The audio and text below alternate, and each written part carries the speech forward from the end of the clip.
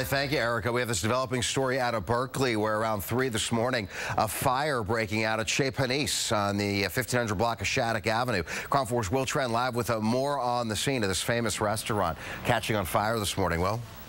Well, Mark, investigators are still on the scene. They just gave a tour to a world-famous chef here, Alice Waters, who's out here very emotional, talking to us about what this means to her and the damage that she saw. So let's join in on the news conference. Complete support of the insurance companies. Everybody will. So best case scenario for people who love your restaurant, what do you think in terms of when it could reopen?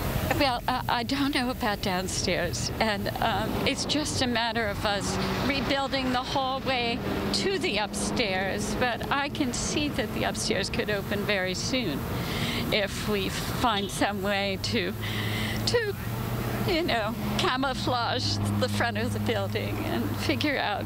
I think we'll have to put up one of those big screens that has a picture of what the restaurant looks like they do in Italy when they're doing reconstruction. Will you build it to be exactly the same, or will you change it? I don't know. The first thought I had was maybe we should extend the dining room out further. You know, maybe we should make it a little larger because it's always been so small. I don't know whether we can do that, but that was a first thought I had. As you were taking the tour, your thoughts, relieved, devastated? I mean, it looks like the damage is on the outside and not the inside. Can you just walk us through your emotions? Well, I mean, I'm pretty shaky right now, but I'm just glad no one was in the building.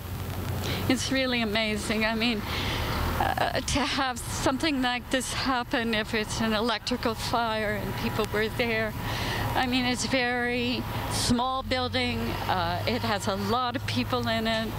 There could have been, you know, as many as 200 people in the building at any one time. And so that's a great relief that in the middle of the night that this happened. And